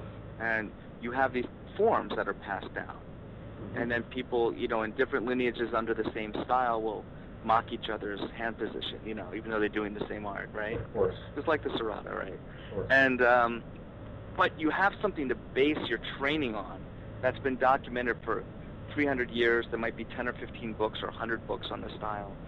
You know, it's some documented footage going back to the 20s or 30s. And you have oral traditions in the Chinese arts. You have these poems and kit, or the keyword phrases and maxims that help lead your training and lead the application, even though, you know, not all the students learn them or know them, you know, but they're there and they're documented, and they help you kind of guide the application of the art or the training of the art. Kind of interesting. But what the Chinese have lost is that kind of free flow application, because they have two-man drills that are prearranged. We have two-man drills in the Filipino arts that are not prearranged. You know, we start out maybe with a box pattern, flow sparring, and then you add in another angle and another angle. But then you just go free, so you get this kind of natural movement for your own body, personality, and type. You know, but what we lose in the Filipino arts, I think, with not having the kind of the written documentation. What are the key words here? What are the key phrases? What are the strategies and maxims and sayings that inform our stuff? What does a good inside block look like, and do we have something to measure it against? You know, you know that when you build a room, 4 walls, a roof, and there should be 90-degree angle at every corner, you know, at every connecting point. You know, but we don't have that written down over generations in the Filipino arts at all. It's just taught out inside block, right? Outside block, cross. And then people might explain it, but they're not following the same set of rules as a foundation baseline for a technique. And therefore, even within the same art, then, we're all making it our own, but who says we know enough about it to do it properly? Whereas the Chinese can do it properly, the Chinese systems, but they don't really make it their own. So what I try to do with this disarming book is say, okay, here's all the variations, because here's all the teachers doing their disarming. But I'm going to lay out the framework conceptually for what does a good disarm look like, strategically, position-wise, trajectory, etc., etc. Teach that in a generic way, and then let the masters do the techniques and speak their own expression of those disarms. But to do what a lot of people don't know or don't talk about a lot in Eskrima is that techniques are range specific, because mostly everybody does their techniques in medium range, and they think because you can do what Angel called a shoulder block, or with a little bigger stick you might call it a wing or something, right? That because we can do it in close range, it should be done in medium range, or maybe I can do it as I zone out into long range, you know. But no, you know what? The technique is not meant. The structure of the technique anatomically cannot withhold the pressure and the weight of a blow at that range with that structure of the weapon. You have to use a different technique. And so the techniques are really, and I learned this going through the Philippines, talking with all these masters. I didn't know it until I put it together and was interviewing them. And I realized that each technique has a range in which it works, and most techniques can work in more than one range, but not necessarily all 3 ranges. But when you use it in a different range, they usually have a different leg forward because of the anatomical structure that makes it strong enough to use in that other range. Or they have a different footwork for getting into the position to do it. And over here in the United States, and most of even in the Philippines, they're not really talking about these things in part of the lesson plan, you know, because everybody's just making it their own, and they don't have that kind of concept. The concept of verbally teaching their art, or thinking that you have to pass on that material, because the application in the moment is what they're focused on, and the application in the moment changes. Okay, here's an example. I was in the training with Antonio Illustrissimo, with Tatang in the park, and a gentleman from England was there videotaping for me. And I was learning, he was teaching me this technique called pluma, which is like a shoulder block or a wing. But pluma is done, you start in medium range, and you can stay in medium range, or you can go start in medium range and go into close range. But you can't do it in long range, of course. I didn't know, of course, at the time. So I'm feeding, so Tatang says, okay, strike me, so I give him angle 1, he does pluma technique. And he does it again and again, and he says, okay, now you do it, and he sits down and has a student give me the 1, And I do it, and he goes, wrong. And I do it again, wrong. I do it again, wrong. And he gets up, and he says, strike again, and I strike, and he does it differently. And I said, well, you didn't, okay, let me just do it again and not be ignorant. Maybe I didn't see it. So I give him another angle 1, and he does it almost the same, but differently again. And then he sat down, and I did it wrong 10 more times, of course, right? And then he did it again, and I struck him, and he did it wrong. And I said, excuse me, Tatang, I don't mean to be disrespectful, but I'm just copying exactly what you're showing me. He goes, no, you're not. I said, yes, I am. He said, no, which time? I'm like, right, which time? Like, which one do you want me to do? Right. He said, it depends on how you strike. He said, the first time you strike me, you step forward with your right leg and did angle 1. I said, yeah, that's angle 1. He said, but the next time you stood still and gave me angle 1. I said, because I was watching you. I was trying not to worry about myself. He goes, right, but your force was different, and the angle was different, and the intention was different. And then you gave me angle 1 again, your left leg was forward. So of course I can't do pluma the same all times, because you gave me a different strike every time. So you have to learn from me, he said, you have to learn from me the experience of the technique. Because I can't tell you the exact way to do it, because it changes depending on what range we're in. And when you stand still and strike me, we're essentially in long range. Right. And when you step forward and strike me, we're in medium range. But when you step forward with your left leg and strike, I'm essentially in close range, because now your left hand is very close to me, even though the right hand is in medium range. So I have to do it differently and still be covered. Man was a genius. So I realized that without having that kind of poem or maxims for this is pluma, this is shoulder flag, this is what it means, this is how it can be varied, you know. And there's some rules to follow. Because obviously he had the rules, he was telling me them, but he couldn't tell them to me until I did something goofy, and then he could tell me why he did it that way. So I wrote it all down, you know. Cool. And then I did the same thing with all the other teachers. I said, oh, how come, wow, when I strike you an angle 3 and you do your disarm, no problem, but I strike you angle 3 with my other leg forward, you can't get the disarm. Wow, the body dynamic is different. But most people are just doing inside block, angle 1, you know, vine, quick release on angle 3, whatever. Right. And they're not thinking about the rules. Or are there rules? You know, they don't think there are rules. But really, there are rules inherent in the system. They're just not written down. And unless you had somebody, like I was fortunate that Tantang explained that to me, and then I could use that as a kind of launching off point for my training with the other teachers, to sit there and kind of probe toward that end to get the answers, you know, and then so I put that information into the disarming book, okay, and so it's actually outlined in the disarming book, specific to disarms, but it's there that you can apply to any other of course. blocking, double stick, Espadi Daga, whatever. Right. But the whole idea of that is now in the disarming book. So. And that's really where I think like the essence of the art is in the concepts and principles, and not just in the how many techniques can you do, because they're just examples of concepts and principles, right? Right. So you can do the extension of that. They're actually the physical extension of those. Right. Right. So chicken parmesan is the extension of the raw chicken, right? Right. But you can make it up any way you want, right? And if you have the chicken and sauce but no cheese, it's not Parmesan anymore, even though it looks like it. Even though it looks like it, right? Exactly. Or chicken with melted provolone on a roll, it's still missing the ingredient of what is a Parmesan. Exactly. So but we know how to measure a Parmesan, right? We know what it is.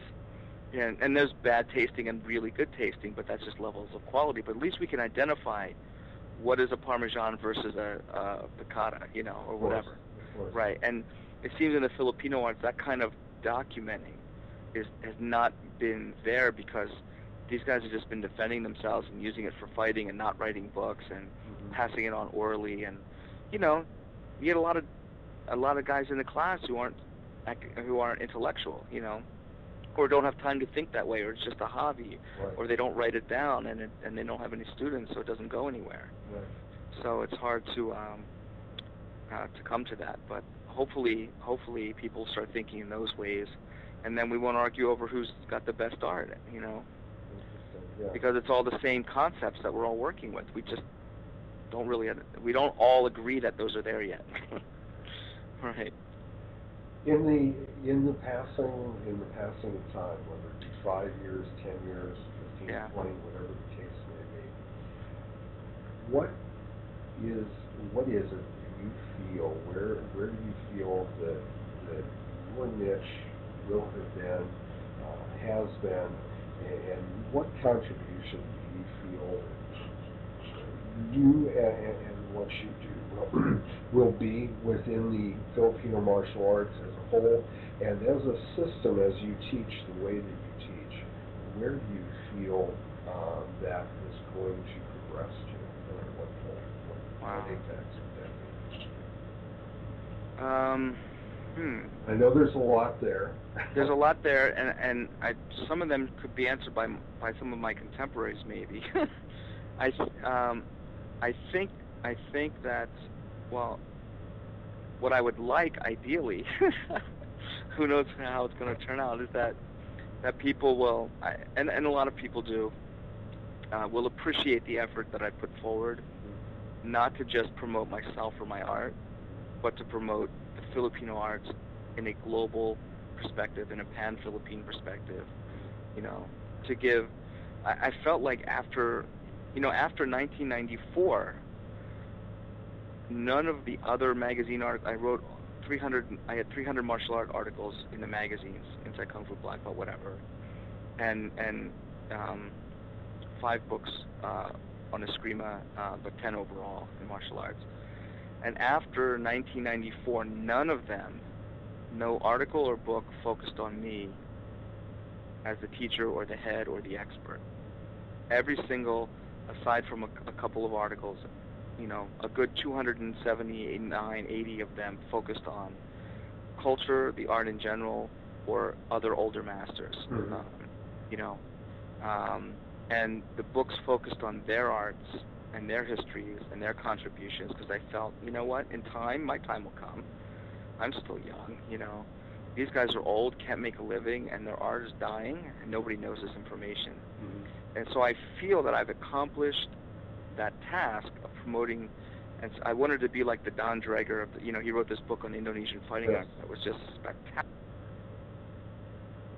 And he did a general one with Robert Smith on Asian fighting arts, and then he did some, Budo and Bujitsu books, and I have the whole collection, And, he wasn't writing about himself or only about his own lineage. He was writing about judo and kenjutsu and all kinds of silat. And I thought, man, nobody's got... And he had been to the Philippines 3 times and didn't write about it. He just wrote a little article in Asian Fighting Arts book with Robert Smith, like a couple pages. And I was like, man, somebody's, So I wanted to kind of, be like the Don Draeger, and the Robert Smith for the Chinese boxing, of documenting these systems in the Philippines and getting these older masters' arts on the table, because I know I was over here waiting for the next issue of Inside Kung Fu or Black Belt to see if there was an article out, just like you, running to the, 300 miles to the next seminar of whoever's out doing something, and not knowing what's the difference between this art and that art, and who's this, and what's that, and what's the history of this, and where's that, and what is anting-anting and oracion, and do you have to believe in those to do arnis? And wait a minute, most of the Filipinos are Catholic, but all this stuff is supposed to be Muslim. And how come the guys doing Kali are Catholic? Wait a minute, I'm all confused here. So, and after the books came out, a lot more people got involved in Serrata. People found out about Ilustrisimo's art and the Viñas system and some of the other arts that I wrote about. And these guys actually got people flying into the Philippines to train with them.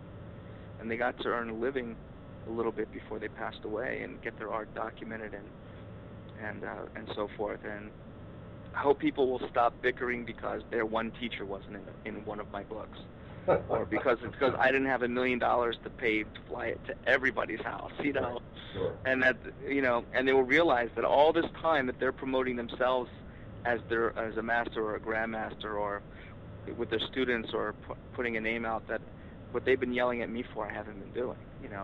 I haven't been using all of that to put myself on a pedestal or to say I'm better or have more.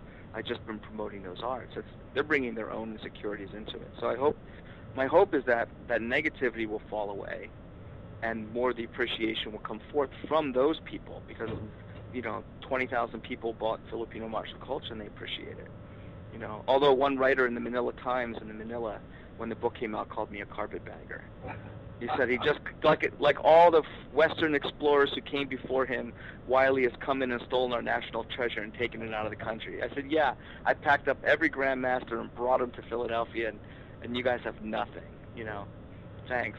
So I just laughed. But I hope that contribution will be there, and even the disarming book, I'm teaching disarms in it, but the majority of the book, I mean, what other technique book in any martial art has masters and grandmasters who have passed away and are old now, and of 25 different styles within that art realm, all in the same book. Right. You know, so I just really just love the art so much. I just want to keep promoting it and promoting the teachers, and I'm, you know, sorry if whoever doesn't like the history or this or that part, you know, it sucks to only believe that there's one truth, right? Sure. And you got to open your mind and or forget about it. Just say I just care about the fighting part. That's good too. Right. You know, I'd like to do more teaching in the years to come. I have 4 or 5 groups, Singapore and London and Philadelphia and Los Angeles. But you know, we keep it small, we keep it quiet, and as my kids are getting older, and my son is 13 and would rather spend time with his friends when my daughter gets a little bit older too. And right. I could have more time. On purpose, I don't do many seminars, only a couple a year, 4 or 5 a year, because I just don't like to travel away. Right. I like to be here for my kids. And, you know, I'm a single father, so I watch them on my own, and you know, and work. So I'm hoping that that during this time that I'm not out there active on the scene, so to speak, I am here teaching. If anybody wants to come and train or and learn some concepts, they don't have to learn my art, but I can teach them concepts that are general to the Filipino arts, and it can help their arts.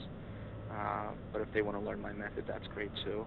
And how would a prospective student or someone who may be interested after listening to our conversation this evening, how would they get in touch with you? Do you have a website? Do you have instructional videos or that type of thing that they could get a hold of? No, I'm on Facebook. Okay. Like everyone else. Uh-huh. And my website, which is integratedeskrima.com, is currently down because we are redeveloping it to put up clips. I've been transferring. I think I transferred 90 VHS recordings from my travels onto DVD. Oh wow! And I'm pulling out clips of me training with some of my teachers, with Angel and with Vinyas and Illustrissimo and different people, and putting those clips up, and then just clips I have of all these different teachers. I'm going to try and start uploading that as a resource rather than selling the DVDs that 2 people buy and copy for everyone anyway. Sure.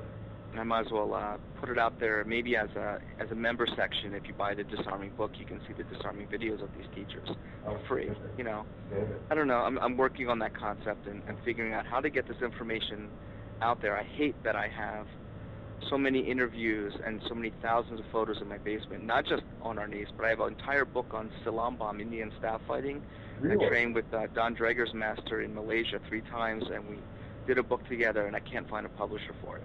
Oh, no. Even though I've got very good sales for martial art books, nobody's interested. Are you, and somewhat of a personal question, are you limited, contracted to a particular publishing company, or is this? No, I can go with anybody. Right.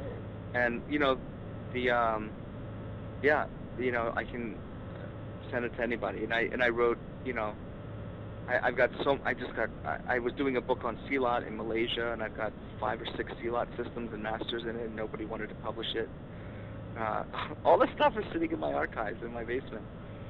All this video footage. I was doing a book on traditional healers. At the same time that I was studying martial arts overseas, I was doing interviews and training and receiving sessions and lessons at the hands of bone setters and shaman and monkey healer herbalists in Malaysia, Philippines, Singapore, Taiwan, Japan. And I took photographs and videos and interviews just like I was doing with the martial arts. Nice. And I cannot find a publisher for 15 years. Wow. And it's crazy. It's absolutely crazy. I was so happy to see recently that Virgil Apostle wrote a book on Filipino healers. And he published it on Amazon.com. And I have a bunch that were published in the Philippines, probably 10 or 12, Sure. on the psychic surgeons or on whatever. Right. And I spent so much time with so many healers over there and have all these tremendous photographs of these guys and their rituals and doing healing on people. And it just, so my hope is that more and more of this depth of research that I feel so fortunate to have gotten, and the opportunities that I will be able to find some way to release the information, for more people to benefit from it. It doesn't do me any, I already got the benefit from it, so it doesn't do me any net benefit to just hide it in my basement, Certainly. And I would really love to share more, and, It's very exciting for things I look forward to. Yeah, I wish there was more cooperation in the Filipino martial arts community here in the United States, where people would actually come together and say, hey, you know what, Mark, you're doing a great job, or we have other writers too who are doing a good job, who have information, and we all have these archives of photos in our own homes, people who trained with different teachers and took photos and all. Let's all throw in, $100 each, everybody, and collaborate, and let's do a huge book together, or a series of books, or documentaries, or slideshows, Sure.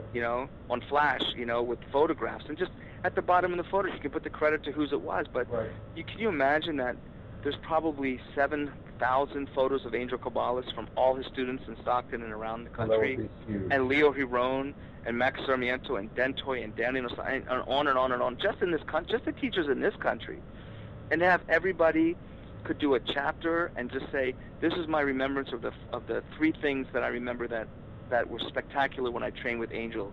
His red high tops, his whatever, I don't know, what his garlic chicken, whatever you want to say, or the way he taught me inside block against angle 6, and do like a little page about it, tell a little story, and then have your photos there. Absolutely. And then the next guy, and the next student, and the next student, and all collaborate on something, instead of waiting for me to do it and then yelling, because I didn't include everybody. It's kind of crazy. I agree. So if some people are interested and they want to get together, let's do it. Anthony Davis said to me today he wants to collaborate. Great, let's do it. Dan Anderson and I are going to collaborate on more things. I'm a special guest at a Modern Arnese training camp out here in July in Philly. Dan's flying out, Tim Hartman, all kinds of people. And Dan and I are going to collaborate on something, probably a video or something. Darren T-Bone and I were talking last night about collaborating on something. And my big wish is that Dan and Asano would somehow want to collaborate with me on something, just an article, an interview, a book, or just a conversation. It would just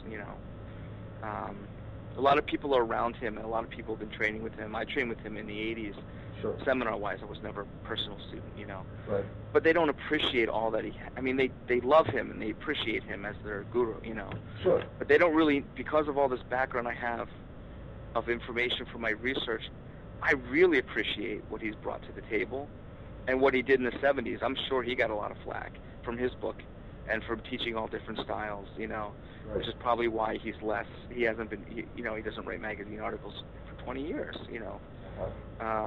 and stuff, and his books are out of print. He doesn't re-release them or write new ones. I'm sure if he got the backlash like I've got, I'm sure he just didn't want to do it. But I would just, I appreciate what he's got and what he has to offer, and if ever the opportunity were there, his daughter Diana and her husband Ron are both in my disarming book, and so I get to at least have that system in there. Of course. And in Filipino Fighting Arts book, where I had different styles, I had Chris Kent, one of his earlier students, doing the photos, so I could represent that style as well. But to be able to just really have a heart-to-heart and long conversation with him, and not about who's right, who's wrong with this, but like, hey, what was this, and how was that, and what do you think about this, and what, that would be a big thing for me. Right. Personally, even if nothing comes out of it publishing-wise. Right. But he's the only teacher that I don't have really access to. On purpose, they're keeping me, the powers that be. When I show up at a seminar, they kind of circumvent me whenever Dan's near me. They pull him over to the other side of the room and ask questions, Really? so that he doesn't come over and talk. It's kind of weird. You know, Christopher Ricketts and Edgar Soliti were all very close friends of mine and would say, you know, talk to Mark, and say, well, I don't know, you know, talk to Paula.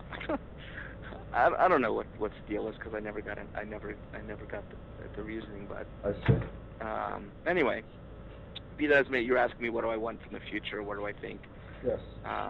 I think I'll be known more as a writer than a teacher, although I have a lot to teach that people aren't teaching. Mm-hmm.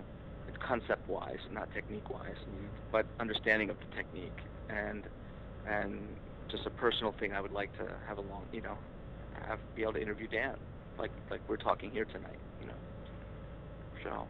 So long story short, basically, you see yourself more as a historian. Yeah, cultural historian for the art. A cultural historian, yes, for the art. Yeah. As well as, of course, an instructor as well. Yeah.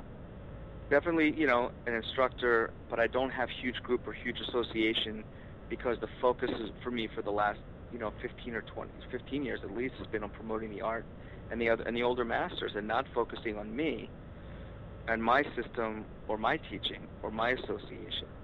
So a lot of people call me and email me and ask, do you know any teachers in Philadelphia? It's like, well, yeah, I live here.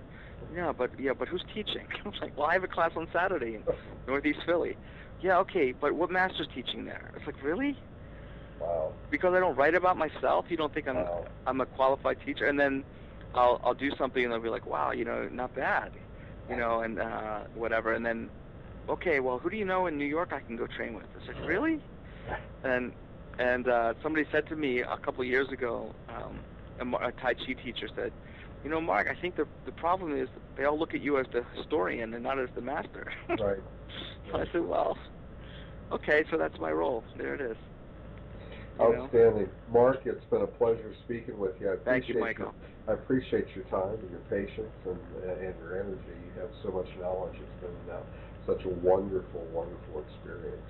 I hope that in the very near future that we'll have an opportunity to work together or collaborate in some fashion within the next year or so. I hope so. I look forward to it, and I really I admire what you're doing as well, what you're doing here as well with these interview series. It takes a lot of time. It takes a lot of effort. People can just click and listen, but they don't realize all that goes into setting these things up, and the fact that you're even doing this, you know, with no cost, no money, you know, whatever costs are involved, you're taking them on your own. And well, the much like yourself, I have a love for the art.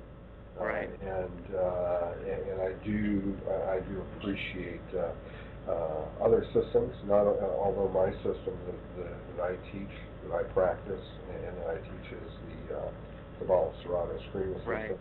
Beyond that, I have an appreciation for all Filipino martial arts, and more so for all martial arts in general.